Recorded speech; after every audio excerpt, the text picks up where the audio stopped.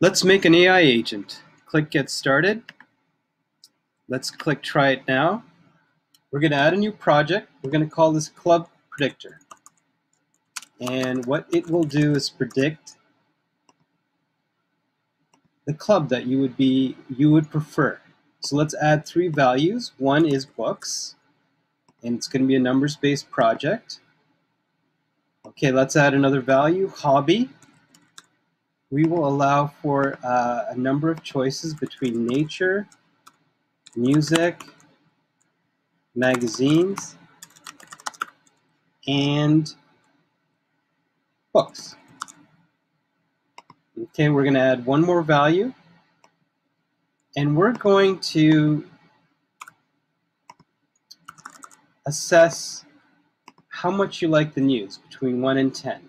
Okay, we will now continue. We'll create our 3 values. We're going to now train our model. We're going to add 2 new labels. One is going to be books, and the other will be government. And these will be the kinds of clubs that one could prefer. We're going to add our data samples. 4 books a year. Let's just say you read, you love music, and you're not a big fan of the news. That's one data sample. We will add 5 in here.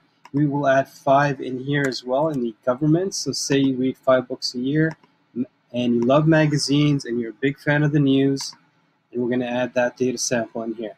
I've already gone ahead and created the data samples in here. So as you could see, I'm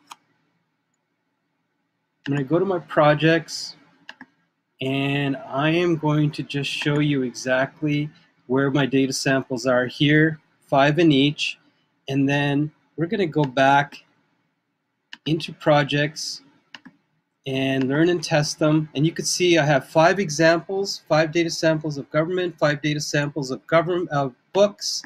Let's test our model. So say I read 5 books a year, I love nature, and I'm a big fan of the news. What club would I prefer? The book club.